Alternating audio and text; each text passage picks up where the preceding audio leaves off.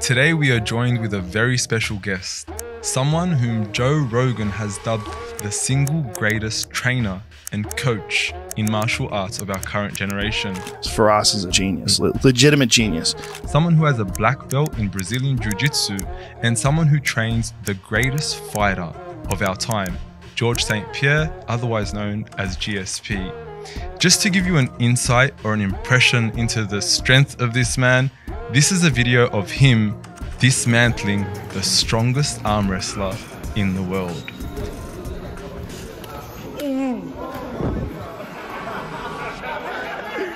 A graduate of philosophy, he can not only out-grapple you physically, but also intellectually. Firas Zahabi, an absolute honor. Assalamu alaikum wa rahmatullahi wa barakatuh. Alaikum salam.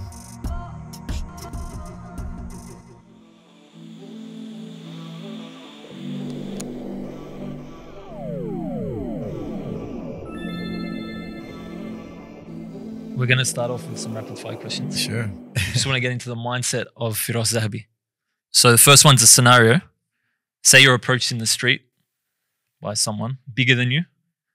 You try to obviously disengage. They want to engage. They want to fight you. What's your discipline of choice? If there's potential of multiple attackers, I would keep it standing. One person. One person. I know it's only one person. Yes. I would probably... Actually, I would probably box my way, like punch my way into a takedown. I would say I'd try to take the person down because I can minimize the amount of violence if I use jiu-jitsu. You know, jiu-jitsu is a gentle art, so there's a lot of ways to subdue an opponent without having to injure them seriously. So ultimately speaking, I think I'd rather use jiu-jitsu techniques. Awesome.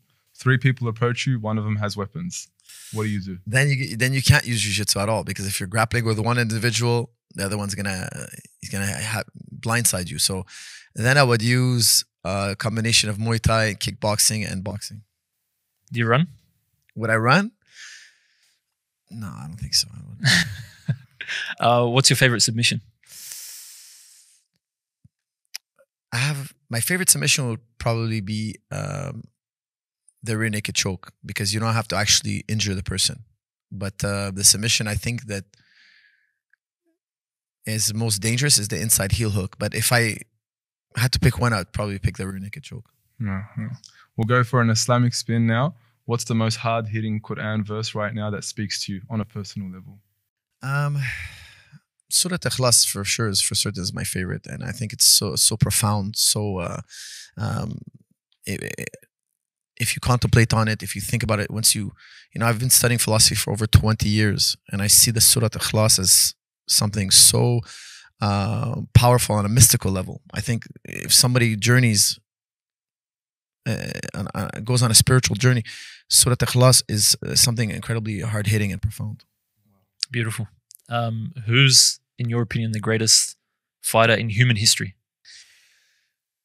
Ooh, that's a heavy question, but the right person to ask. I would say it's between Khabib and St. Pierre. You know, wow, it's really human history. Human history, yeah. Wow. Because, what about Genghis Khan? Oh, we're talking about combat sports. No, combat sports. We're talking about warriors. We're talking about warriors. I mean, yeah, Genghis Khan has never been undefeated. He's undefeated on the battlefield, but I was thinking about like hand-to-hand combat. Hand-to-hand combat would be between St. Pierre, I think, and Khabib. I mean, that'll be very difficult to say. Okay, we'll give you a pass on that. Wow. No, but Khabib, definitely. I think that's unquestionable. Our viewers are going to be happy with Khabib. But then again, well done, I think done. they should also be happy with GSP, considering that GSP is Khabib's dad. Abdulmanap Nurmagamedov, his favorite fighter is GSP. This guy was my father's favorite fighter. You know, it's like, I grew up watching his fights. You know, it's honor stay with him here. And, you know, it's my pleasure, brother. My pleasure. SubhanAllah. Last question, the greatest philosopher. Look, my favorite thinker is Ghazali. I just feel that Imam Ghazali was very misunderstood, very, very misunderstood. So I think it's a shame that the Muslims today, they don't know Ghazali and they actually misunderstand him heavily. So I find it to be a great shame. Oh, Imam al-Ghazali. Yeah, beautiful. Noted in gold. We want to touch more on that later. But at the beginning, Kamal mentioned some of your accolades, just a little bit. If someone were to ask you, who is Firas Zahabi, how would you respond? I would just say a regular guy, just a guy who loves sports and like a man who loves to study philosophy. You know, nothing else. Very simple. Very humble. Allah yubarik fik. Allah protect you. You're very humble. Amen. I wanted to ask you a question, which is like currently like screaming out on social media and today's culture. Like it's very popularized amongst people within the martial arts to convert to Islam. So we see somewhat of an affinity between fighters and Islam. So we see famous boxers converting to Islam, whether that's obviously Muhammad Ali, the most famous, Mike Tyson. We have even some today, Devin Haney, that have converted to Islam. That's right. Even amongst the UFC as well, we see a lot of fighters converting to Islam. One of your fighters has converted to Islam, Kevin Lee, I believe. And also in Australia, we have someone by the name of Jake Matthews from Melbourne, also converting to Islam. Oh, really? Mashallah, I didn't know that. So on a personal level, someone who is within the industry, have you experienced this affinity towards Islam amongst fighters? Oh yeah, no, I've definitely seen. And why? Yeah. Well, you know, after 9/11, it wasn't cool to be Muslim. Everybody was hating on Islam. It was you see a lot of people try to distance themselves from Islam. You know, it was actually a scary time. However, now you're seeing the opposite. People are gravitating towards Islam. I mean, Andrew Tate converted to Islam. I mean, like, I don't know if you saw recently, Sam Harris was trying to explain this phenomenon. Why are these young kids converting to Islam? He was crying. Yeah, he was crying. miserable. You see, he has a broken heart. The man's a broken-hearted man. But look, you have, I call it the great fork. You know, there's a fork. You have to choose religion or nihilism. Then, okay, which religion? I think this, you know, monotheism is always going to be here. Monotheism is the first religion. People think it's polytheism. It can't be. Before you know about two gods, you have to know about one God. Monotheism came first. You learn the number one. You don't learn the number two. It's a logical necessity that one comes before two. We all are born with an innate belief in God, and Islam defines it perfectly. That's why, you know, I always try to tell people, you know, Islam is a natural religion and it's a revealed religion. So when you tell people about Islam, it's kind of like you're ringing a bell that already exists in their heart of hearts. So for me, that's why I find that they're gravitating towards Islam. There are other benefits because also Islam is very pragmatic, and people take their Islam seriously, whereas other religions have, you know, other religions have relaxed their desire to defend or protect or respect their religion. Yeah. And like recently a video was out and Candace Owens was talking about how ChatGPT will make a joke about Jesus but won't make a joke about Muhammad. But we were offended equally about Jesus being made fun of. 100%. Why will ChatGPT do that? Because it knows that, hey, this audience is relaxed with their religion. And I think that it's a shame that not all religions demand a certain level of respect, because it shows like you don't, if you really believe something, you won't allow that something. If you find something to be sacred, you won't allow that something, actions speak louder than words. You won't allow that something to go stepped on. You'll defend it. You'll get up and defend it if you truly believe in it. So I feel that, you know, this is why people gravitate to Islam, because it has, you know, the book says something and people follow it. And that means something. Whereas when the book says something and nobody regards it, it's a total lack of respect or desire to really show that you really believe in something. A religion of principles, where principles are upheld. Practiced, implemented. No, it makes sense. And like, I think there's some examples within, you know, the fight community. Certain things happen between individuals that sort of drew this, you know, line in the sand. Yeah, don't talk about father. Don't talk about father, talk about religion. Exactly. Yeah. And so what, actually just on that, it's a bit of a side point, but what role do you think, you know, the prevalence of like the Dagestani fighters being platformed, what do you think that's done in terms of promoting the deen? Given they are practicing. I think that they give a great example of what a, you know, successful person is. So it's like people want to copy that. They gravitate towards that. You know, here's the thing, you know, when you're in the fight business, a lot of people will betray one another, step on one another. They claw their way to the top. They want to use people to get to the top. Everybody's you can discard anybody. You know, I need this person for now. When I don't need him, I fire him as my manager. Why? This other person here will make me more money. in the Khabib camp, in the Dagestani camp, they won't do that. You know, they're family. So that kind of loyalty, that kind of love, it goes further.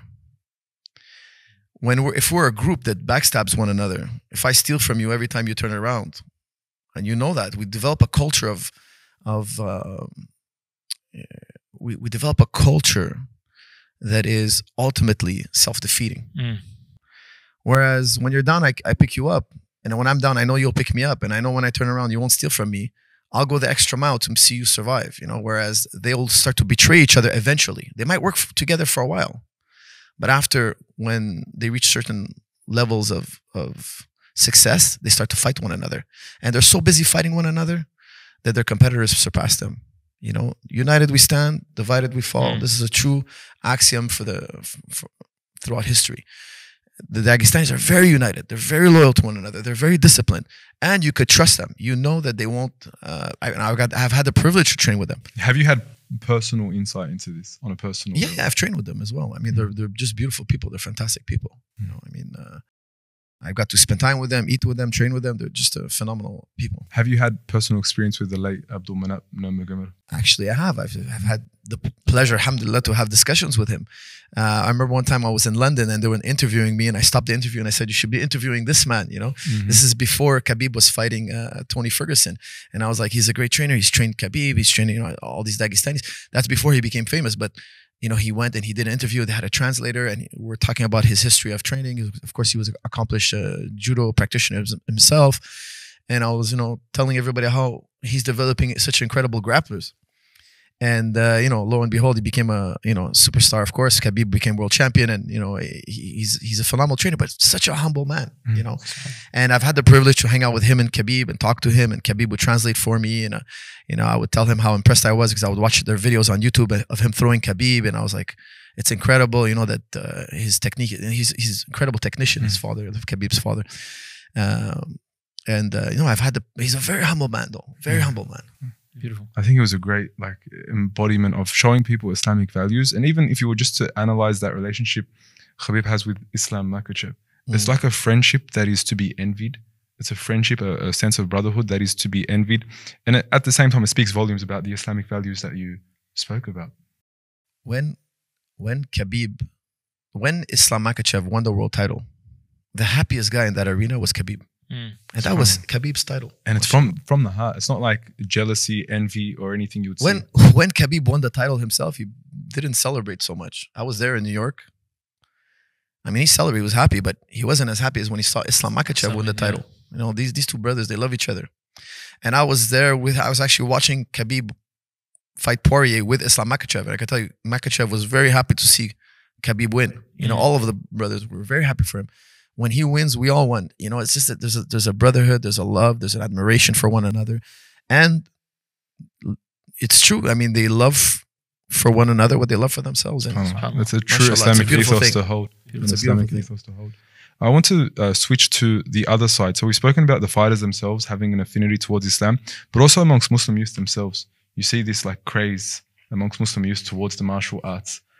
I myself actually was hit with the bug. I joined the BJJ class, and I don't really have anything. I don't have a black belt, nothing amazing, but I'm trying my best to get somewhere. But there is an affinity amongst Muslims themselves towards the martial arts. Why do you think this is the case? And what advice would you give to young Muslims that are, I guess, gravitating towards this field? I think it's so important to have at least a base in martial arts. Like, you could play other sports, but you better have a level of self-defense. It's so important because I always tell my sons, you know, a man's duties has two major duties. He has many duties, but two are very important: protect and provide. You have to be able to protect yourself and your family, and I think that's a very important duty of a man. It's in the Quran. Man is the protector of women. You know, so I think we should never, no matter what society tells you, I always tell my sons, never forget this. Never forget this. I don't care what they say on the internet. I don't care. You know, there's a lot of things on the internet. I tell my sons, hey, I disagree with this. Let me tell you why. You know, I think it's so important that the Muslims know why we disagree with these things. You know, no feminist pointed the finger at the Ukrainians when the Ukrainians asked the women to leave and fought for their country. What they perceive to be regardless of where you land on the topic, whether it's right or wrong, they had an invasion in their country and they decided to defend their country. And they saw the difference between men and women, and women has to leave the country while the men stay here and fight. Now, where are the feminists to say that that's not egalitarian? Where is the perfect egalitarian? We're equal in the eyes of Allah, yes, but we're not equal in terms of role. There are things that my wife has that are, she's more important, and there's certain things where this is a man's duty now. You know, if somebody's trying to break into my household in the middle of the night, I'm not going to send my wife because it's her turn to go check to see what that noise is. I'm not going to be egalitarian on that front. It's a myth that they're trying to tell their kids that we're all equal in every way. It's not true. We're equal in the eyes of Allah, of course, in value, of course. But when it comes to roles in society, when it comes to being productive in society, there's certain things where one has an advantage over the other, and that has to be respected, and we have to be realistic about it. I want to go into your philosophy, but before we do go into your philosophy, you've brought up the topic of feminism, masculinity. The man has a duty and obligation to provide and protect. Masculinity is a hot topic right now. I'm sure you're aware. Anyone who's on the internet, anyone who's alive in 2023 can understand that masculinity is a hot topic right now, especially amongst Muslims themselves. When I look at masculinity online, I guess sometimes we see extremes on both ends of the spectrum. Like you see some Muslim male masculine influencers that make you feel like you should be, you know, making tawbah if you don't have a six-pack. You should be making tawbah if you don't have a black belt. And there's a lot of like hyper masculinity, and at on the other end of the spectrum we have emasculinated men. Where is the balance? And I guess, have we misplaced masculinity today amongst the Muslims? I think there's extremes. You know, I don't agree with everything Andrew Tate says, believe me, but I like his overall message. I think he's counterbalancing a lot of what's out there. It's a reaction, yeah. It's a reaction, and it's music to people's ears because they're so bombarded with the opposite all the time, and they finally say, you know, finally somebody who's going to stand up, and he's going to get all the arrows. He's the one who's going to get thrown in jail. He's the one who's going to get. But at least somebody's voicing their opinion. Look, feminism has really grown in strength and power. And there's a level, of course, there's a level of feminism that's needed. You know, women, of course, deserve rights, et cetera, but also not at the cost of stepping at young men and emasculating young men. And I just don't find it to be true that men and women are equal in every sense. I just don't find it to be true. And I think when violence is on the table or danger is on the table, we all agree to it. We all behave that way. When the Titanic is sinking, it's women and children first. Yeah. Why is it women and children first? Well, men are more dispensable. If you have a population of 100 men, 100 women, and the men go to war, and only 50 come back, guess what? Your civilization can continue. The next generation is okay. You could repopulate your civilization. If you send 100 women to war and 50 come back, you have 100 men and 50 women, guess what? You're a footnote in history now. You will meet your demise. The champions of history were not dumb. They survived. They organized themselves in a way that was intelligent and pragmatic. We have to look back and not criticize them. We have to look back and ask ourselves, why did they behave this way? Was this necessary? You know, we have something called the fallacy of historian's fallacy. When you judge people from today's experiences and you superimpose them on the people of the past.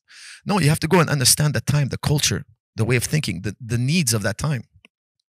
I think it's incredibly unfair to project our experiences of today on the people of yesterday. But the people of yesterday were champions for a reason. And the roles of men and women were not conflated. Men had a certain role and women had a certain role. And I find it to be the natural way to live. It's a very good point. And it's very interesting because like when you talk, you I think reflect a lot on philosophical concepts and terms. It really guides your thinking. But you're a martial artist initially, and then you draw into philosophy. So how does one end up from martial arts into philosophy? Actually, I started both pretty much at the same time, to be honest with you. Okay. Yeah. I've been studying philosophy for 20 years and jiu-jitsu for 20 years. Why would you dive into philosophy? What is it? My older brother had books lying around. He had books on Plato. He had books that commentated on Plato. So I was just reading it just for fun because I was bored one day. I got really, really interested in it. And when I was really, really young, I got these curious questions. You know, Plato asks curious questions in his book. So I just kind of stayed in my mind. And as I grew older, when I went to college, there was philosophy courses. I just took them out of passion, out of just desire out of curiosity, I should say. Martial arts, I got into martial arts because I got beat up a lot when I was young. So I wanted to end that problem. You know, I was sick of getting beaten up. So I was really just a passion project. Just something that I loved. I never thought that I would use it in the future for, you know, podcasts or anything. I had no idea about this. You know, for me, it was just a passion project. Oh, you absolutely shocked Joe Rogan when you came out with those philosophical. If you read the comments, you absolutely left him at a loss for words. People like, oh, it was going right over the top of his head. Like, subhanAllah, you caught him off guard. It wasn't intentional. I thought because I'll be honest, at that time I haven't really watched any of I have watched very little Joe Rogan, and I actually didn't want to go on I was very shy to go on the podcast. And I know he had philosophers on before. I know he interviews a lot of academics. So I thought he had heard or known, or he was aware. And so I thought we're going to talk about a topic, because I remember, you know, he has a lot of clips online. I remember Sam Harris on his podcast talking about determinism, and he got determinism wrong. And I was like, you know, like, I want to kind of like challenge Sam Harris's views on determinism, because they're actually wrong. And it turned out that he wasn't aware of the topics. And I think I was kind of surprised that maybe he didn't know this topic or that topic. So I kind of like opened up a can of worms, and we're trying to like, you know, organize, you know, like maybe deal with it, you know. But Joe Rogan's always been a gentleman. He's been very, very nice. I had a very good time talking about him, but people write me emails about that podcast till this day. I mean, it's just, it's pretty amazing.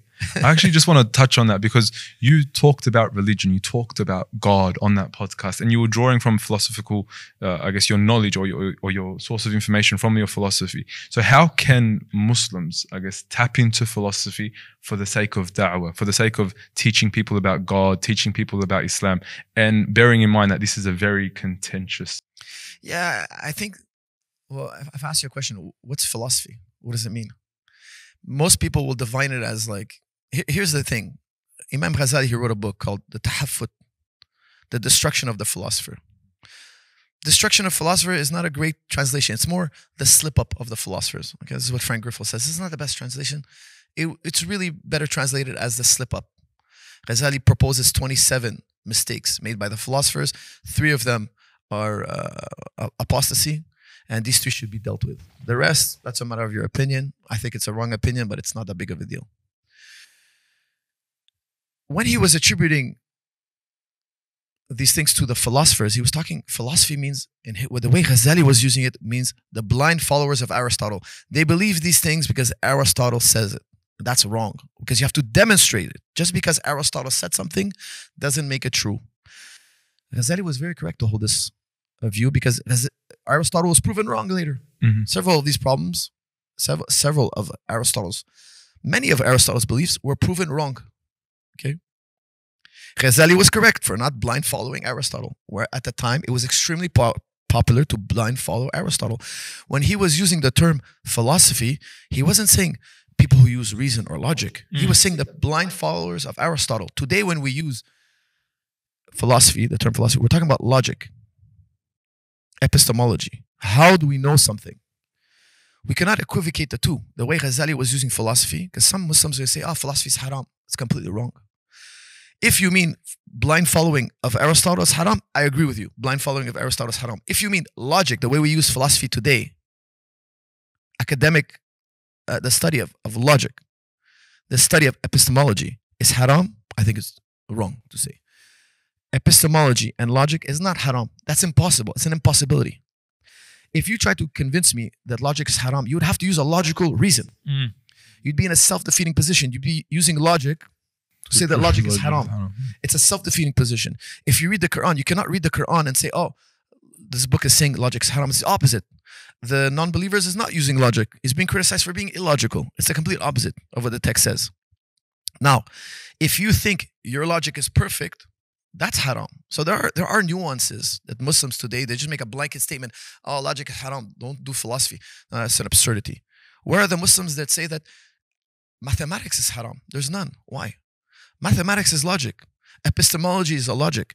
Logic is not haram. Logic is 100% halal. Now, there is a Ibn Taymiyyah point that most Muslims, I find, get wrong.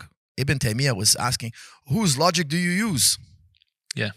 Aristotle and Plato, in their time, they were 2 great intellects. They didn't agree. Today, who are the 2 great intellects? Well, Schopenhauer and Heisenberg. They don't agree. They have opposing views. You can go through every age, and the two intellectuals of that age, or you can find more than two, they have opposite positions, incompatible positions. Ibn Taymiyyah is telling you, look, if you look through the ages, whose logic are we going to use? Our logic is not perfect. We are not perfect logicians. Logic might be perfect, but your logic is not perfect. You're human. This is the nuance that most Muslims don't understand. Ibn Taymiyyah was a logician. Yes. He used logic. He argued logically his entire career. He was a brilliant man. He was a genius. Now you're going to tell me he thinks logic is haram? No, of course not. What Muslims ultimately need to understand is the fitrah is a gift from Allah. You think you rationalize to Allah. Yes, you can get to belief in God via reason. Yeah, but that's the weaker of the two ways to get to Allah. You're born with a fitrah. So you're rationalizing backwards. You already have the answer to the test, and now you figured out the test. But this is really a mercy from Allah. Everybody's born Muslim. Even if they never heard of the Quran, they were born Muslim. Muslim doesn't mean you read the Quran and then you convert to Islam. You were born Muslim even before the scripture. In the Quran, it tells us, tell the people of the book, Abraham was on the right path before the scripture. If you read the book of Genesis, you're reading the story of Abraham. What book did Abraham have? Well, he was on the right path. That's before the Bible. That's before the Torah. It's before the books of Moses. There is a natural inborn religion. There's a religion every human being is born with. Now, of course, we have a revealed religion. That revealed religion echoes the fitrah. If you have the fitrah, you can now determine which religion is correct. So this is the key to Islam. Because yes, the dunya, if you look at the dunya, we have the problem of infinite regress. You have a father, your father had a father, his father had a father. Sooner or later, we have to come to a start. And that start cannot have a cause. We have a chain of, we cannot have an infinite regress. You would never get to here and now if the chain went back infinitely. We have to have what Aristotle, every people in every time in history came to this conclusion. There had to be a start. Now, Leibniz asks, what could be this start? Well, there's only one thing that could be this start. God. That's the only one thing. Everything else would need something else to bring it into creation. Everything else would be contingent. Logic points to Allah. It doesn't encompass Allah. Allah gave you logic and your senses to measure the dunya, not to measure Allah. We have to be a bit more humble with our logic. Yeah, I believe logic points to Allah. Of course, there's a problem of infinite regress. We can't get around it. Even the atheists, they need one miracle. They need one miracle. And whatever it is, they conclude at the end of the day, they need one miracle of existence.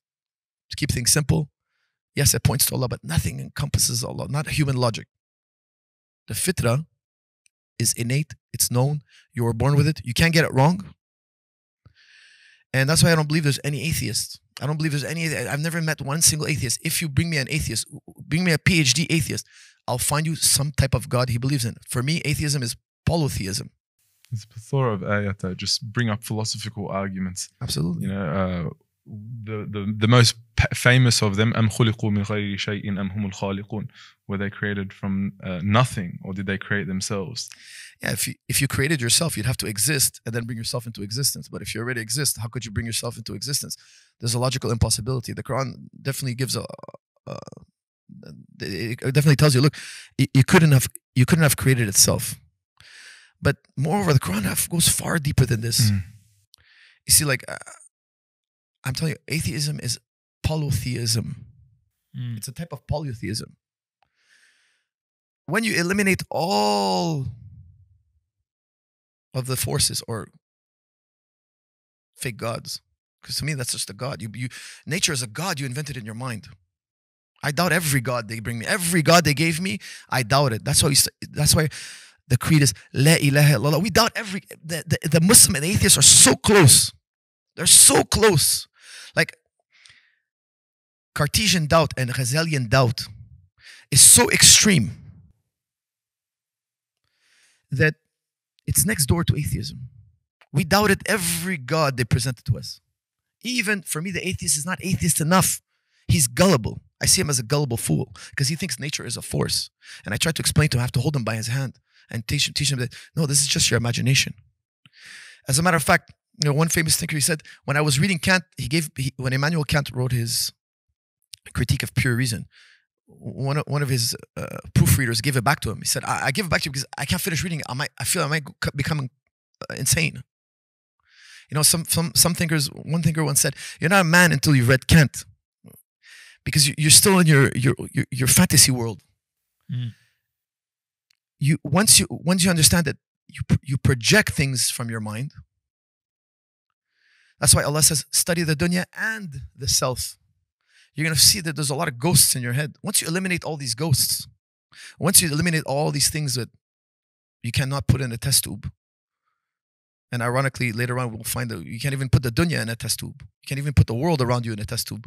Ultimately speaking, we don't believe in any of these gods save one. There's one last standing. There's one last standing. You know, and in philosophy, there's one thing we can never deny. And it's a very difficult thing to point to, but it's undeniable and it's in everybody's face. I always tell people, you know, people which say they want to find this. Like they want a shortcut to find it. It's not easy to give somebody a shortcut, but ultimately speaking, within us, every human being, there's a point of awareness.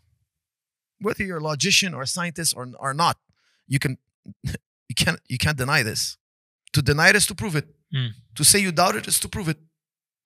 To doubt here is proof. So, you know, you can't doubt your doubt. You prove doubt. Once you doubt your doubt, you've doubted it. There's something still that's immune to all doubt. This point of awareness, it's actually, once you have a trained mind, you'll realize that even the idea of point is within it. Everything is encompassed by it. Even yourself is encompassed by it. It's not in you, you're in it. Even your idea of in and out, even your idea of up and down, even your idea of time, here and there, present, future, it's all encompassed within this awareness. This is what Ghazali is pointing to. Ultimately speaking, there is intuition. You see, Ghazali gives a beautiful example. And cut me off if I'm rambling.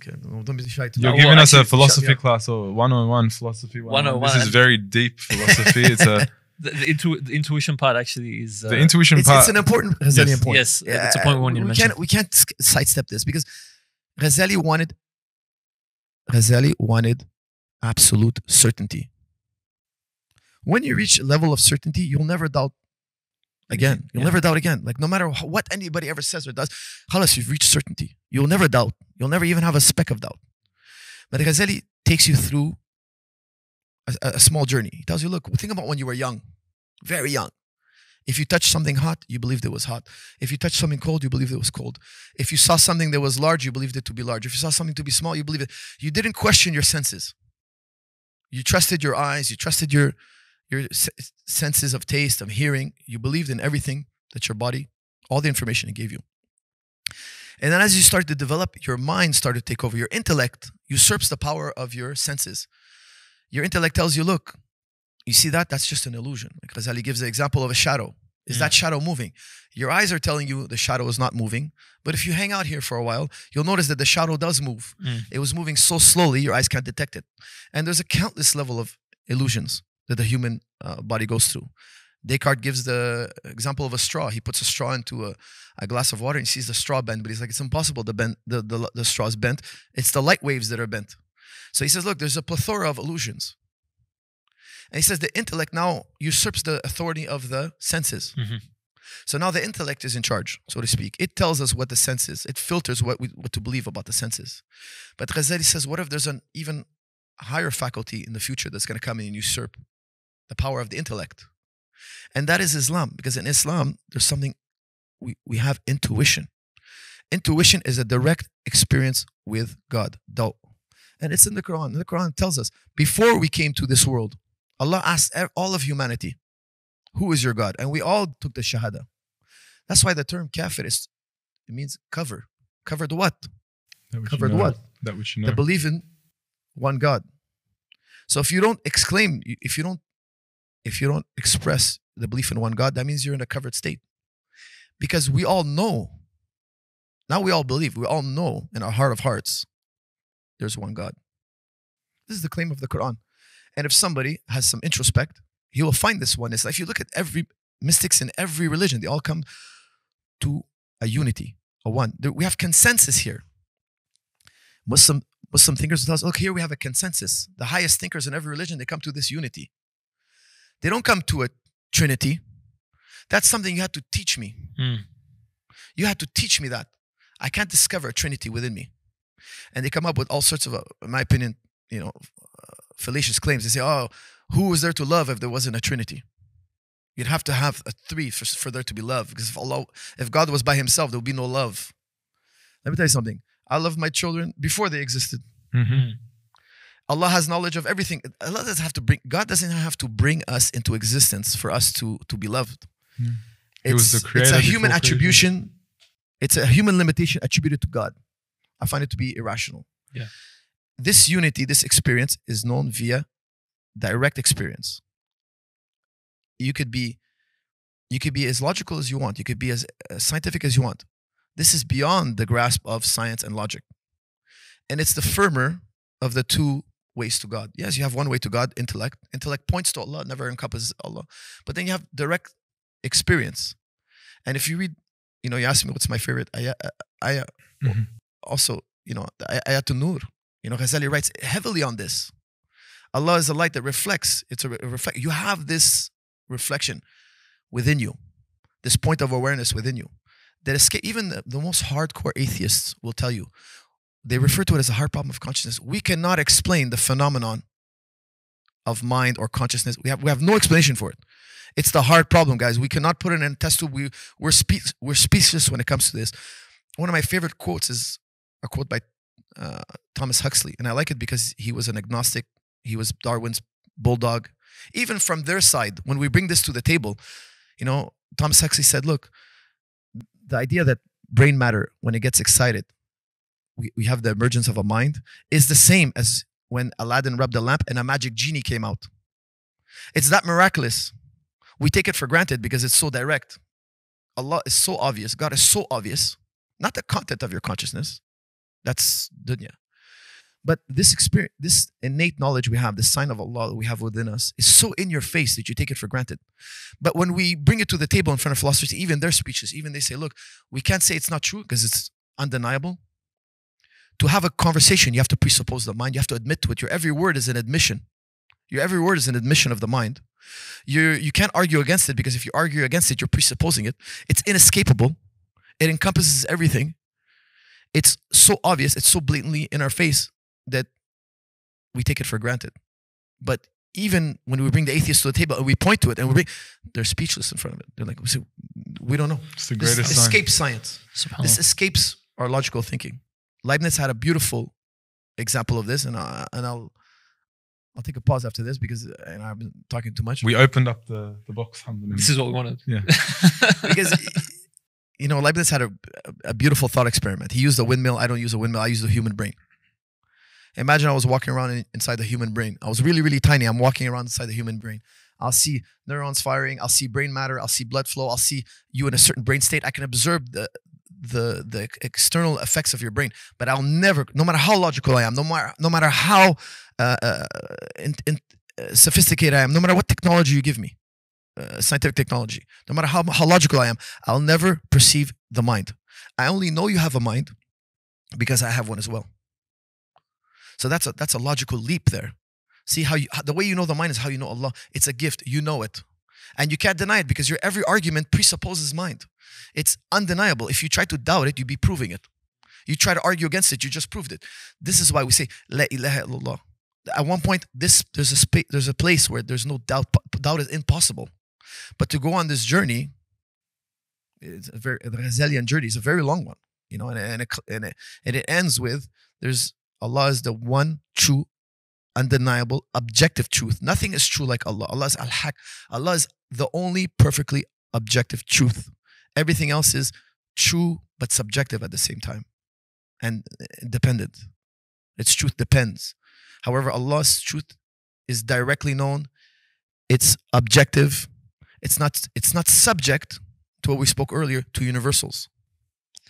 That's beautiful. I think the power behind a lot of this, number one, in terms of like the philosophical explanation to this, I think as Muslims, like it really is of benefit because it helps us dig through these assumptions that you're describing. The idea that the nature is something which we project, this sort of concept, very strong, very powerful, particularly, today in terms of what we're being bombarded with. I think also in terms of like having an understanding around things whether like the, you know, consciousness being able to be measured or this is really important because scientism is often pushed on us like science is the only way to truth. And so like we grow up in an education system that sort of pushes this within our science classes and we're not cognizant of it. So I wanted to ask you specifically around ideological influences. It is a bit of a step change, but like liberalism is something that's being pushed onto our youth today a lot. And, you know, our parents who migrated over here aren't necessarily aware of, you know, all the philosophical conversations that are happening, the ideologies that are being pushed. They're just trying to make ends meet and provide for their kids. And so we grew up through a system that's pushing certain values onto us, certain ideas. So tell us, like, how do Muslims grapple with the idea of liberalism? But before that, actually, I want to make a really important point. Guys, I don't deny science at all. I want to make perfectly clear because on the Rogan podcast, that people thought I was a science denier. You're not a science denier? I'm an absolute lover of science, admiration. I absolutely love science. Ghazali absolutely loves science. He didn't use the term science, but he called it demonstration. We don't deny science at all. The dunya is the power of Allah. It's the creation of Allah. Yes. We study the dunya and whatever we find, that is to the best of our knowledge what the case is. I don't believe in any way, shape, or form that science is some type of conspiracy. Not at all. Science is cross-examined, scrutinized. Yes, there's a paradigm. Yes, there's human limitation. And in science, you know, I got so many emails after the Rogan podcast. I'll tell you something. If you don't understand the problem of induction, if you don't understand the problem of causation, if you don't understand these two things, you can never truly understand science. And it's a very complex topic, which we can't necessarily speak about today. But if you don't understand these two things, you can never understand what it means to have an inductive truth. Inductive truths are limited because we never have the totality of evidence. Science can change over time. Scientific facts have changed over time. I gave the example on the Rogan show, of course, that, you know, we used to all our greatest thinkers thought that the sun rotated around the earth, and then Copernicus came and flipped it around. We were 100% wrong. The greatest minds were not wrong. They were 100% wrong. It was the complete opposite that was true. The sun doesn't go around the earth goes around the sun. It's completely opposite. They had a lot of incredible logical arguments for why they believed the earth stood still. You know why Aristotle thought the world stood still? Can I have a pen, please? Pen? A pen, yeah. Look. You got a notepad. Look. When I let go of this pen, it falls towards the earth. Everything he noticed falls towards the earth. Didn't you notice everything falls towards the earth? It's like everything's coming this way. There's a direction. He said to himself, look, if the earth was rotating, you know, when you drive outside your car and you stick your hand out the window, yeah, and the car's moving, there's a wind. Aristotle was like, where's the wind? If I stop my car, there's no wind. He's like, hey, the wind is not constant. Of course, he didn't know. He didn't know that there's an atmosphere. He didn't know that, hey, the air is moving with the entire earth. He didn't know these other, he had it. We never have the totality of evidence. Yes.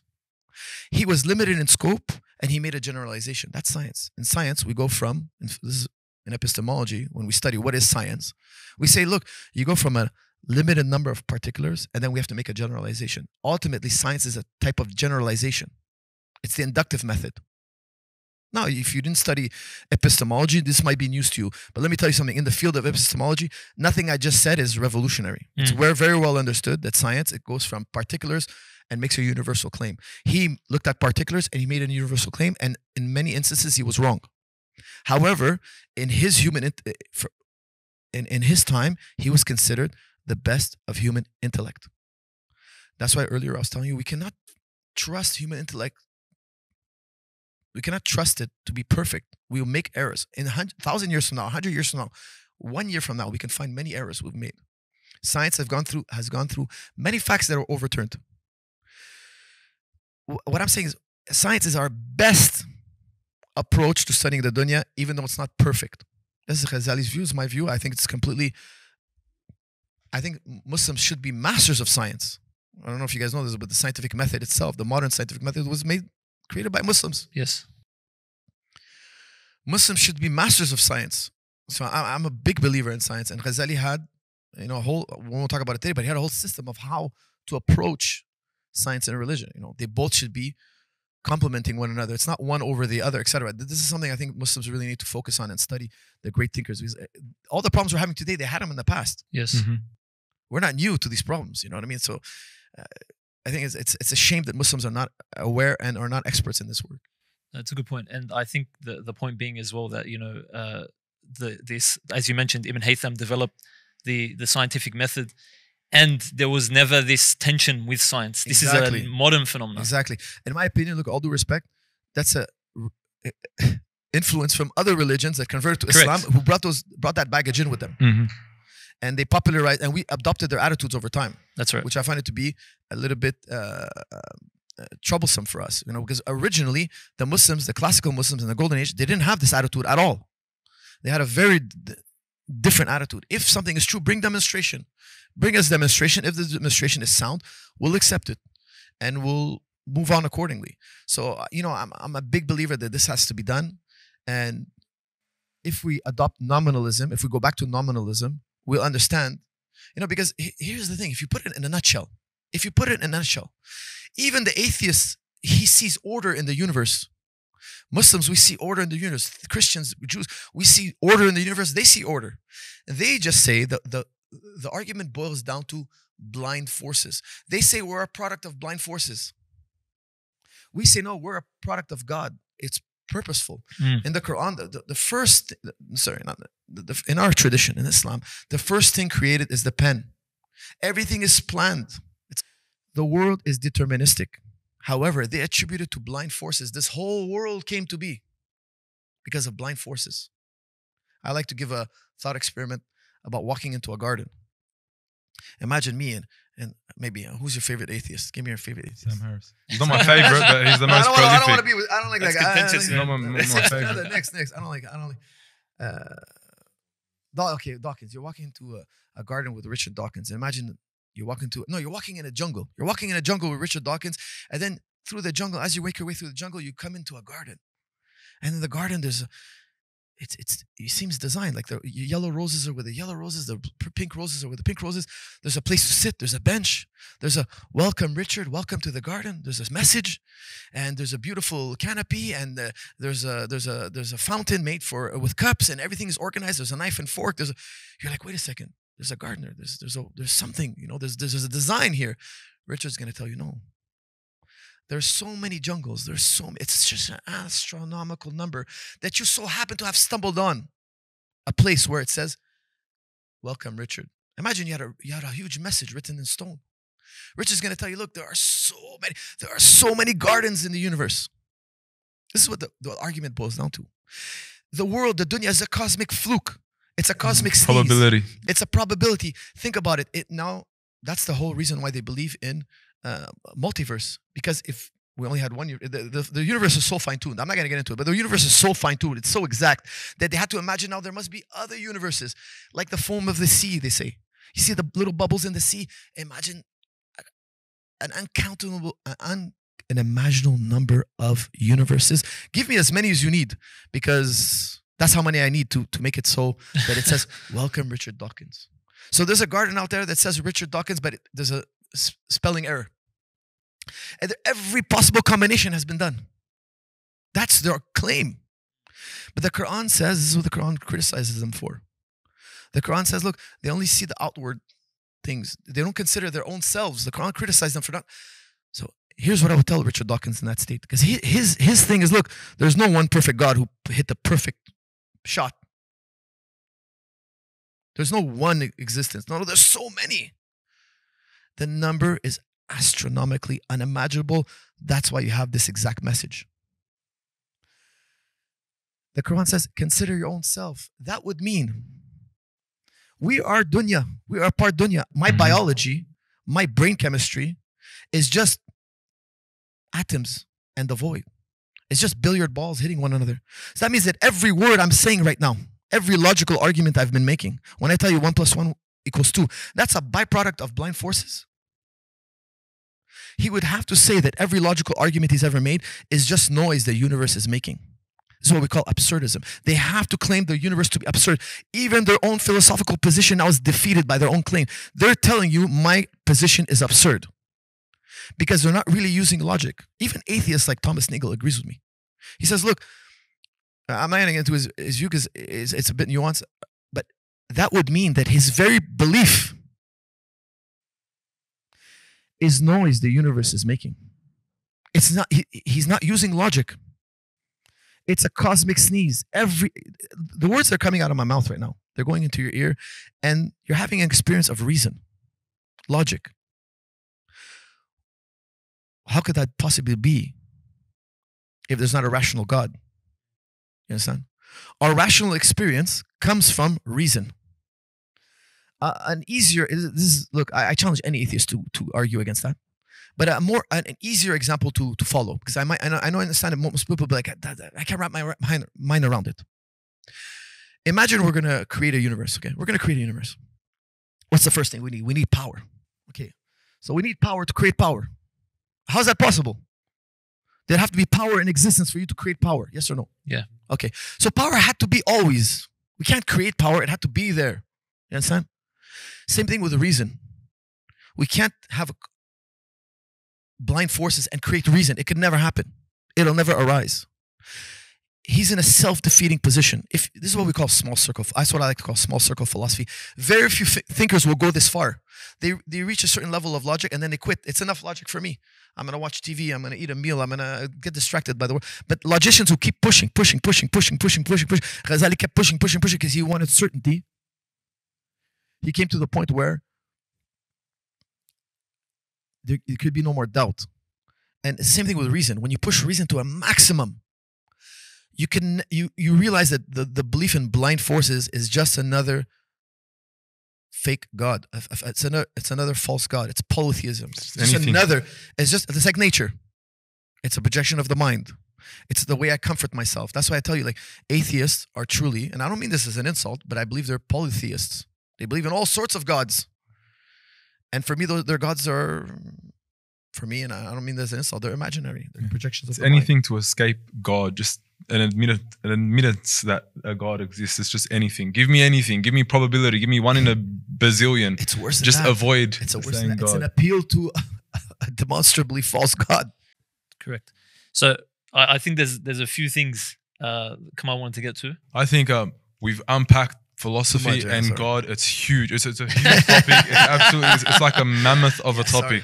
But we've got liberalism on the agenda. Yes. The biggest argument against liberalism from an Islamic perspective to, I guess, armor Muslims to protect them in this time. What's the best argument we can give against liberalism? Look, you know what I tell my kids? Because in my country, very much like this country, we're bombarded with their way of life. Bombarded. And I don't want to impose my way of life on anybody, but I also demand that they don't impose their way of life on me. That's fair, yeah. If they're going to tell us about their ideology, I demand to be also teach my ideology.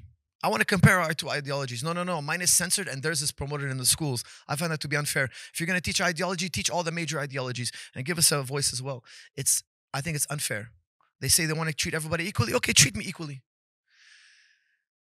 I tell my kids, never discriminate. I want to make that super abundantly clear. Don't discriminate on anybody. They don't have a deen. They don't have haram and halal like we do. To them, a boy and a girl is the same thing. A man in a dress or a woman in man's pants, to them, it's the same thing. Okay, that's their deen. That's their way of life. And I use deen in the word, in the strictest sense, their way of life. I'm happy to sit at a table and discuss why their way of life, how we compare, and why I live my way of life, why we have our way of life, why we believe in what we believe. I'm happy to have a civil discussion. I want it to be abundantly clear. I always teach my kids, never discriminate. However, when they try to tell my kids that this is right and wrong, I disagree with them. My kids go to school to learn math, science, history, logic, the laws that they're obliged to live by, and then the rest, morality, leave it to me. I don't need you to teach my kids morality, what's right and wrong. We have our own values. I have my own values, I have my own way of life. I tell my kids, in liberal values, John Locke, the pursuit is find what makes you happy, but don't harm others. This is their, if I could put it in a nutshell. Do what makes you happy, don't harm others. If I could put it in a nutshell, that's how I would lump it up. On the face of it, it's a beautiful thing, right? Okay, do what makes you happy, but don't harm another person. Wow, it's like you'd think it could create harmony. I tell my kids, look, if you pursue your happiness, you're going to find misery. Ultimately, if you live a selfish life, if you think about me, if you wake up every morning and you think about me, ultimately speaking, I tell my kids, you're going to find misery. I wake up in the morning, I tell myself, this is the hierarchy of my life. First is Allah, God. Second is the family. And then maybe third place, I'll make time for me. Even me, I don't even want a third place. There's the same hierarchy in Islam. Like, Of course, this your is why I learned Allah. it, brother. This is why I learned it. I'm not making this up. I'm telling you, like, that's how I tell my interlocutors when I talk to them. I say, look, our view of the world is God first, the family, and then when I study Islam, I look at Islam. Islam is giving us this order. Then the byproduct of this formula will be happiness, inshallah. Inshallah. So I tell them, look, you're pursuing your own individual, personal paradise. And then tomorrow it's going to be between mine and yours is happiness. Well, guess what? I'm going to step on you to get mine. Whereas in the Muslim world, no, your happiness is just as important as mine. We have a cohesion, a harmony. It leads to bigger and better things. And also Allah is above us all. Yes. I'll never praise myself or praise you. When I praise you, I'm thinking about Allah. I say, alhamdulillah, God gave you this gift. What a gift you have. It's all directed in the same direction. I'm happy when Allah gave you a gift. Inshallah, Allah will bless me as well. But I don't have a jealousy because your gift that you receive is from Allah. It's not to your genius or your hard work or whatnot. Alhamdulillah, Allah blessed you with this ethic. Everything is back to Allah. We're pointing all in the same direction. You know, when I saw Khabib watch Makhachev win his title, you saw how happy Khabib was, happier than when he won the title. Allah blessed Makhachev. We're all happy for him. Like if I won the title. You understand? So this is far greater level of happiness. This is a far greater human experience. Not only is Islam true, it's more pragmatic. It's more useful. You know, like in the West, you know, people love music concerts. And I understand, like, when they listen to the same song, they're all elated. They're all, like, on one page. But that's what we live day to day in Islam. When we pray, when we're all on the same page. We're all on the same channel. We're all connected. And human beings were made to be connected. Adam alayhi salam, when he was in the Garden of Eden, he felt a sense of loneliness. This is a powerful story in the Quran. Even in the Garden of Eden, he felt a sense of loneliness. You can have everything in the dunya, but you'll still be missing if you don't have a good relationship with your brother, with your wife, with your family. If you don't have this community, Allah made us to be live us in a sense of community. This is so important, so paramount. But in the West, we don't have this view. That's secondary to my happiness. That's why if you look at the West, we have broken homes, a lot of broken homes. It's a major challenge. You know, the birth rate is dipped. Family is an afterthought. I'm going to go to school, I'm going to party, I'm going to have a career, and then maybe I'll have one kid. And then my kid's going to live their own life. Because in the liberal worldview, you got to do what makes you happy. So everybody goes in their own direction. Maybe your son has purple hair. Maybe your daughter thinks she's a man. Maybe your wife, she wants to be on OnlyFans. I know to you guys it's hard to hear, but it's a reality. Your wife does OnlyFans. Yeah, that's her life. You know, I have, students of every walk of life, and I love my students. They're good. But yeah, that's her life. She's going her way. That's her happiness. Man, what does that do? Collectively, you don't have no synergy here. You're not living the highest level of happiness. Islam is about the highest level of human experience. You know, Peterson, I respect Peterson, but he said, look, the highest truth is love. He's wrong. He's wrong. Worship is the highest truth. Worship. Let me tell you why worship. If I told you I love my wife, you'd be like, oh, that's nice. If I told you I worship my wife, you would cringe inside. Why? You'd be like, no, that's only for one. That's only for Allah. That's so special. No man should ever say he worships his wife. No woman should ever say she worships her husband. Worship is higher than love. And it's so special that it's only for one. And we're all directed to that one. This is the whole purpose of creation. It's in the Quran. Allah didn't create you other than for this. The worshipper is happy to exercise this, and the one to worship is I don't want to say Allah accepts our worship, doesn't need it, but this is the highest human endeavor. When you point every humanity in this direction, they'll be cured from nihilism. Allah created nihilism. For those of you who don't know, nihilism is your every fear, your every nightmare, your every anxiety that you have. Nihilism is the cause of every discomfort you have. And there's only one solution. I don't care how much money you make. I don't care how much resources you acquire. I don't care how much bodily pleasure you have. Ultimately, nihilism will consume you There's only one way out. There's no other way out. And the human will learn this on his deathbed, or he'll learn it in his youth. He'll learn it sooner or later. I tell people, I don't care how much of a happy life you had. You followed the liberalist values. You had the happiest life. On your deathbed, you're going to feel so much misery. If you didn't find God, you're going to feel so much misery. You're going to wish you never existed. The guy who lived, contrast that with a man who lived a horrible life. He had pain and suffering and misery. He's happy to die. The guy who had the beautiful life, he doesn't want to die. He could talk bravely now because to him it's a distant thought, but wait till death is close. He's going to feel so much anxiety. He's going to feel so much torment. The more beautiful your life was, the more torment, the more difficult it is to let go. Islam is so much more profound than most Muslims ever experience. And I find that to be a type of, I feel bad. Islam offers so much more than what Muslims take from Islam. And I hope that Muslims learn, inshallah, to reach higher levels of understanding. Because this is all in the Quran. It's all in the Quran. However, we've been limited in a way. It's almost like you can think deeply, but not so deep. But the Quran tells you that when defines the Muslim, tells you he's always in thought. Pondering, contemplating, sitting, sleeping, in every state. He's always in a deep thought. Contemplation, deep thinking is not haram. It's mandatory. And it'll make inshallah, will develop you a stronger faith. Me, I laugh at Dawkins' arguments. I find them to be weak, daif, pathetic. I would love to be in a room with him. I have no doubt that his arguments, to me, I'm impervious to his arguments. Impervious. It's like, I don't want to sound arrogant here, but I find them to be absurd. A central argument in his book is that God would need a creator. You're just pushing the problem back one step. That's an absurdity. Yeah. By definition, God doesn't. If God had a creator, he wouldn't be, by definition, he wouldn't be God. It's an analytical certainty. This is like basic 101 philosophy, logic, basic 101. It's an absurdity. It's like saying, a bachelor couldn't be married.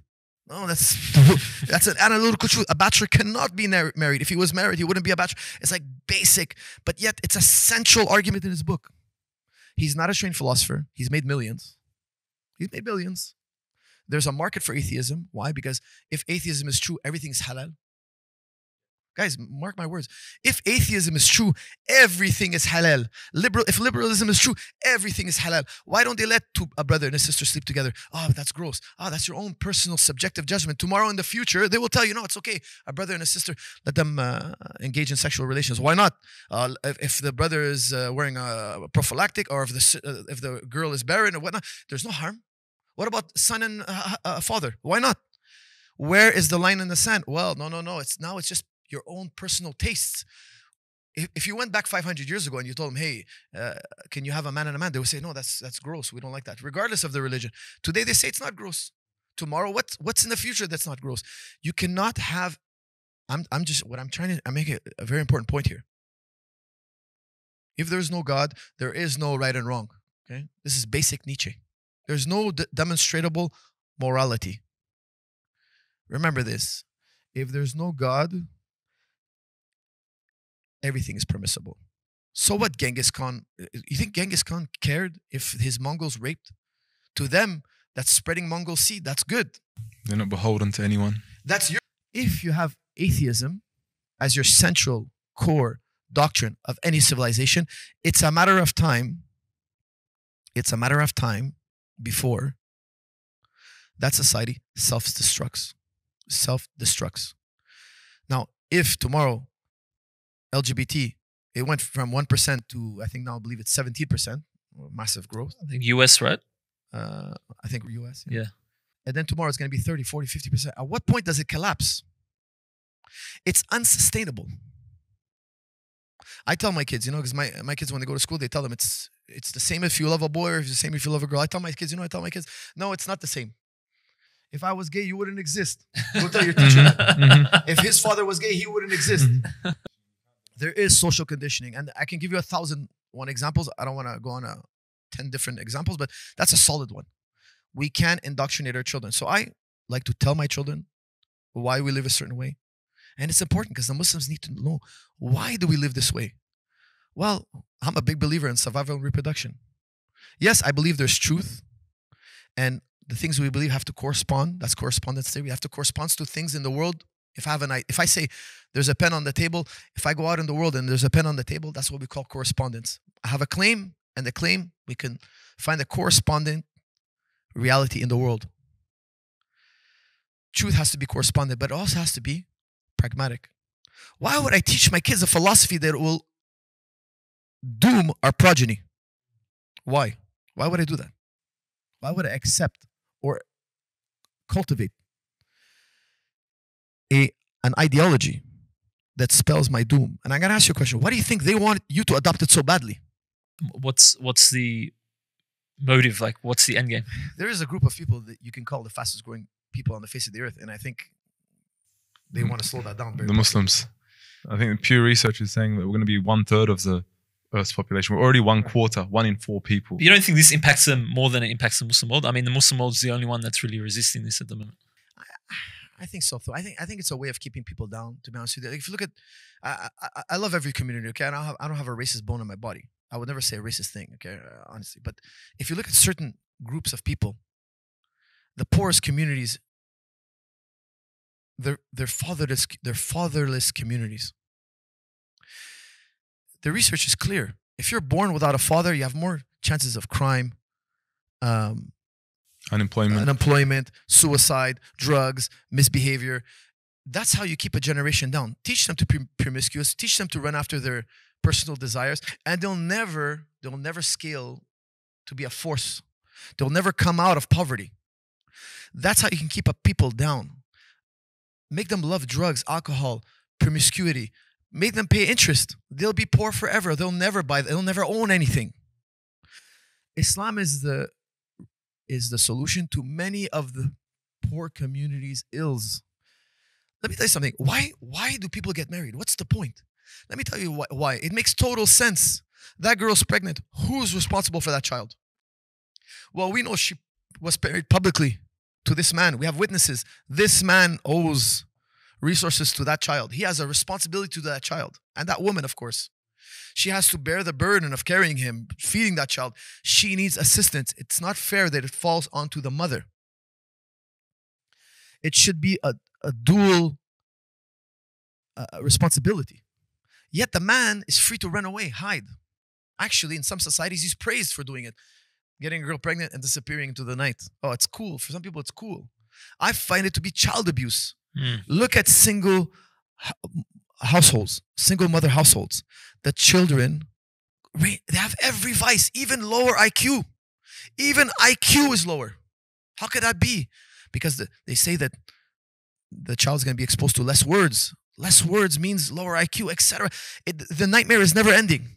Worse is that child is very likely also to do the same thing his father did. The poorest communities are kept down not by chains or whips or by being policed, but by culture. They're indoctrinated a culture. They're taught that it's cool to live this way and this is how you're going to be happy, but really it's a poison. They eat it up. They think it's wise to have sex at a young age and outside of marriage. Could you imagine if tomorrow every woman pick any poor area and she said, look, I'm not going to have a baby. I'm not going to have sex until I get married. Well, guess what? Her 2 or 3 generations from now, her family won't be poor. They'll come out of poverty. It won't take long. Imagine all in all of the world, people refuse to pay interest or excessive interest, I should say. Just be specific. You know, when you want to buy a house, you have to pay 3, 4, 5 times over. The banker is sitting at home. He's sitting in the bank. He punched in some numbers on a computer. He attributed a value to your home. That's just vapor. He took it from vapor. You know, like, I don't want to get too much into economics, but if you do a service, let's say you paint my fence, I'm gonna tell you, look, that you painted my fence. Here's $100. This $100 represents the labor you contributed to society. You know, John Locke, this is John Locke, guys. We're always coming back to liberalism. John Locke says, look, you have the right to your body and your labor. If you painted my fence, you have the right to that fence unless I pay you for it. Because now I paid you for your labor. This $100 represents my labor. Maybe I'm a baker. I baked 100 loaves of bread. I distributed it to the community, and the community gave me $100 in return. You painted my fence. So I give you this $100. This $100 represents labor or a service, a product or service we contributed to society. The banker does no such thing. The banker punches numbers on a computer. He didn't contribute to the society. He took it from vapor. Not only that, he's going to charge you interest on it. If the entire world, if your entire country assembled all the money we have and we gave it back to the bankers, we still owe the bankers money. You could never pay back the banker because he lent you money on interest. It's a great scam. It's a great ruse to keep people poor forever.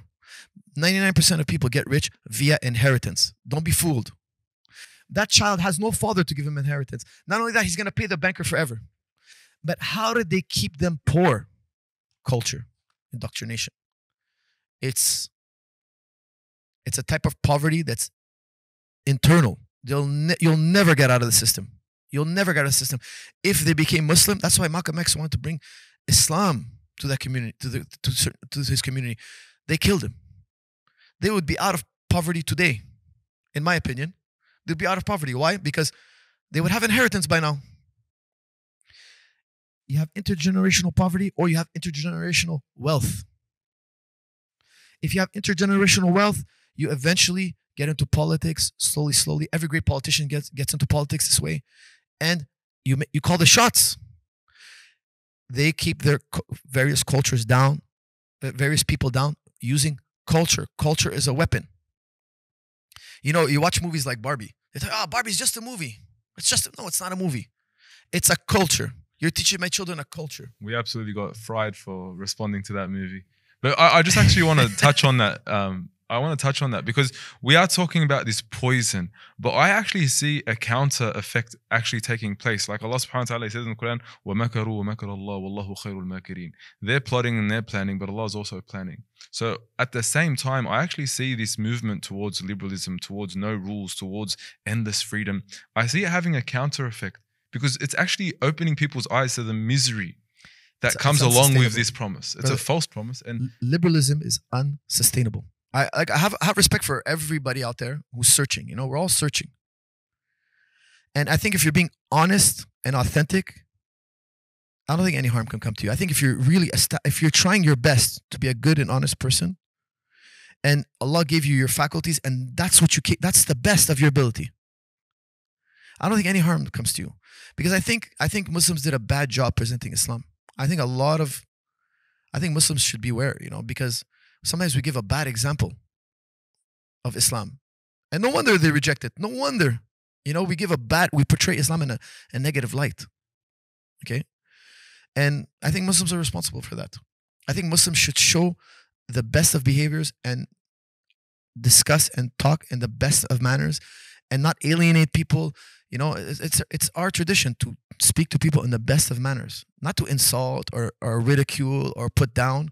I'm not trying to put down anybody. All I'm telling you is like, here's why I accept Islam. I'm certain about Allah.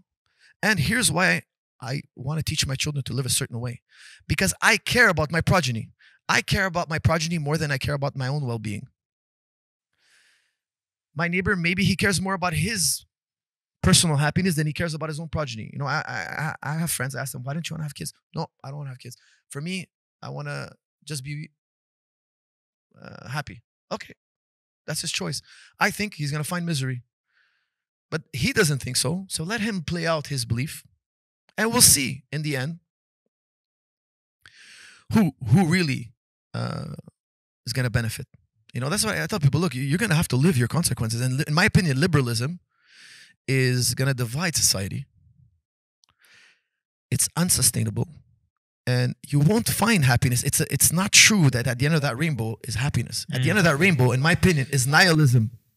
Illusion. Nothing carries meaning. It's nihilism. Guys, your life is a blink of an eye. Your life is a blink of an eye. You know, so when you get to the finish line, you're going to be like, wait a second. It passed so fast. You know, your life goes faster and faster. When you were 1 year old and you turned 2, that was 50% of your life. That's a giant time span. When you went from 99 to 100, that's 1%. A year becomes like a day. Your life is you're going towards death faster and faster every day. Every day your life becomes a day becomes shorter and shorter. If you do the math, life is getting shorter at a high speed. When you went from 1 year old to 2 years old, that's 50%, man. That year seemed like forever. Brother, do the math. I'll keep the math simple. When you go from 99 to 100, that's 1%. That year was 1%. That was a instant. You're exponentially speeding towards death. You better make your peace with death. For us, we have about 2 last questions. But before we finish up, you've spoken a lot and you've unpacked a lot from a philosophical perspective, from a perspective of, you know, breaking down arguments, reasoning with them, using logic to break them down. You've spoken about the happiness that, I guess, Islam provides to human beings. I want to tap into the mind of Firas Zahabi. Describe that feeling. Like, it's enough to, from a personal perspective, describe that feeling of happiness that Islam gives you personally, for us. I'll tell you something. The greatest joy in life is certainty of Allah. That's the greatest joy. Everything else is poverty. And I don't mean that to insult anybody else, but there's nothing else. There's only Allah subhanahu wa ta'ala. Everything else, there's only God. Everything else is vapor. And this is the conclusion of Imam Ghazali in the Mishkat. This is his ultimate conclusion. Now, can somebody read it and get to that conclusion? It's not an easy journey, my friends. You know, I studied philosophy for 20 years to understand Ghazali. Ultimately speaking, if all, you know, the Quran says something beautiful. When all has perished, there will remain the face of Allah. This is the greatest human experience. If you can bring yourself to have this experience, you know that everything else is poverty. Everything else is poverty. So this is what Islam is, ultimately speaking. Islam, you have different levels. Yes, Allah taught you to pray and wash your hands, but this is a prerequisite to go higher. Ultimately, it's tasawwuf. And tasawwuf, when you let go of all your vices, eventually you can climb even higher. And ultimately speaking, is the highest human experience is to worship Allah. And when you have a certainty of Allah, this is the greatest of all human experiences. Everything else is a type of poverty. So for me, you know, grappling, jiu-jitsu, family, this is all great. But this is my duty. You know, human excellence is, I believe, a human duty of every Muslim. Human excellence. You know, this is a hadith as well, but I'm not the best at quoting hadiths, but the stronger Muslim, you have to be a strong Muslim. And what strong means, that's a topic in itself. But your job is to be strong, not violent. Don't confuse strong with violence, but be strong. If you're an engineer, be the best engineer. If you're a thinker, be the best. Show me excellence, excellence, excellence, excellence. It's a type of worship, etc. But ultimately speaking, that's for a goal. Tasawwuf is the ultimate goal, purification of the self. Now, I'm not saying that I'm a pure human being or anything like that, but at all. I'm saying it's a journey. That's what Islam is about. Islam is it's an experience and a journey, and ultimately it all points to the culmination of having an experience with Allah, God. Islam, Iman, Ihsan. To worship Allah as though you see Him. Like, that's like the highest level. Worshipping of Allah as though you see Him. And we know, like, when people, inshallah, when we enter Jannah, that the best thing that Muslims are going to experience isn't Jannah itself. It's going to be seeing Allah subhanahu wa ta'ala. Alhamdulillah. The sight of Allah. And this is truly what our hearts call for. So that's beautiful. Last point. We'll put the philosophy to the side for a second. Coming back to Firas, the black belt BJJ MMA expert. You have like a strong belief when it comes to self-defense and, you know, protection of family, as you mentioned. What's your advice out there for Muslims in taking steps to protect their families? Say black belt for all your children. Is that like a condition? Yeah, for my kids, I give them a standard. Allah I think, protect us. You have a standard for mathematics, right? Everybody needs to learn some level of mathematics, some level of geography, some level of history. I think you also need to add some level of martial arts training. Why? Because you need to defend yourself maybe one day. And it'll also affect your confidence immensely. And also, you'll learn how to maintain your body, how to exercise the body. Now, there's a growing phenomenon online of people injecting themselves with steroids, and then they, you know, become very popular online. I think people need to know that there's a lot of fake actors on the internet. You know, like don't get like there's a lot of unrealistic expectations. That's not what I want to do. When I put my contact out there, okay. A lot of people tell you I'm not on steroids, but they are on steroids, and you cannot get to that level without the chemistry. A great point. A great example is the Liver King. You know, like you didn't need to be a detective. He faked his way to the. You don't need to be a detective to know that man's on steroids. However, he claims not to be on steroids. Even by the way, he's a graduate in chemistry. By the way, I always said he was on steroids. You know, I can tell you that a human body can't develop it can't develop to that level without steroids. There's no exercise science does not know how to develop a human being like that unless he knows something we don't. He's obviously on steroids. He claims not to be on steroids, and unfortunately, there are people who believe that. Now he was exposed, etc. But what I'm saying is, there's a lot of people out there still haven't been exposed. So I would tell, the Ummah, like the people out there, don't be fooled. Okay, there's a lot of unrealistic expectations.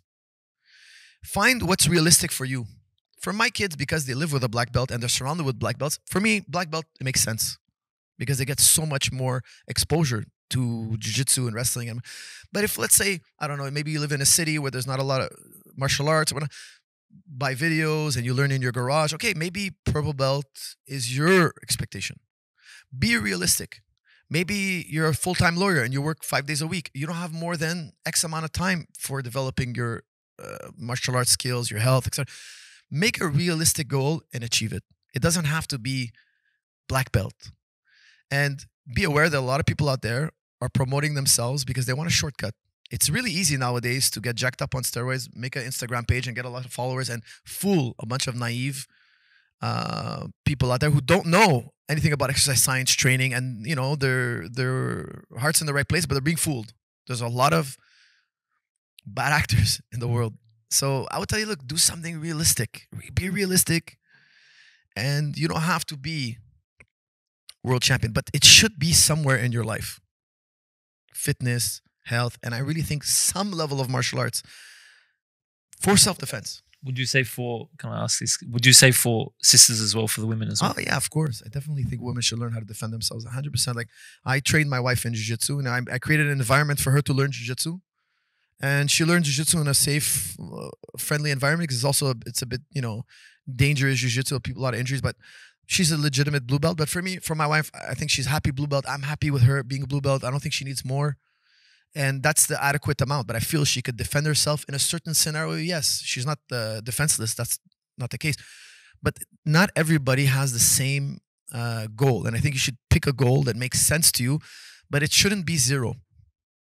Especially when it comes to health, you should have some fitness routine. You'll be a happier person if you have some level of fitness. You'll be more satisfied with yourself. And also, it's a greater day-to-day experience. You'll have more energy. You'll have more confidence. You'll feel more vitality. Taking care of the body is incredibly important. I find it to be fundamental. That was the body. What's that? That was the body. Body, what do you mean? How do you protect everything else? The mind. Oh, the mind. Spirit. Well, you know what? In our day and age, you better protect the mind. The day of having no understanding about why the way you live. You know, the Muslims were hyper successful in Andalus. In Andalus, they were less than 50%. They were challenged by other ideas. The Muslims were hyper successful when they were challenged by other ideas, because we could be in an echo chamber. When the Muslims are 100% of the population, you don't have to think about these things. It's common knowledge. Complacency. It's complacency. We got lazy. Now today with social media and all that and discussion, I think the Ummah is going to go to the next level. Why? Because I truly believe you're upon the haqq. We're upon the haqq. And we're going to work backwards maybe. Like we're going to rationalize backwards, meaning we're going to reverse engineer our beliefs. But we'll find them to be there, true, and sturdy. But I'm happy the Ummah is getting challenged. I'm very happy because to me, the Ummah became a sleeping giant because we were in an echo chamber for long. We didn't need to. Not everybody. No. But the Muslims were great thinkers because they were challenged. At a point in time, if you study why Ghazali did what he did, and he had many great rivals, many great thinkers around him. Why they did what they did is because they were challenged by other worldviews. And he wanted certainty. He asked, Ghazali asked, don't you find it strange that the Christian is born Christian and the Jew is born Jew and polytheist is born poly. Don't you find that strange? Like, isn't it like he asked some very important questions? But if he was in a population which is 100% Muslim, he would never need to ask that question. Oh, we're all born Muslim. We all have the same conclusion. So it's gonna heighten our senses, so to speak. Inshallah. Firas Zahabi, it's been an absolute honor to be joined by the greatest trainer in the world, a black belt that, you know, is a Muslim, alhamdulillah, first and foremost, a graduate of philosophy and an inspiration for millions of Muslims around the world and non-Muslims around the world throughout the fighting industry and abroad. Jazakallahu khairan. Thank you so much. If you have any last words, by all means. Thank you guys. Thank you for having me. Jazakallahu khairan. Thank you so much, man. It was a pleasure. That was Firas Zahabi on our podcast. We are available on Google Podcasts, Apple Play and Spotify. Until next time, Assalamu alaikum wa rahmatullahi wa barakatuh.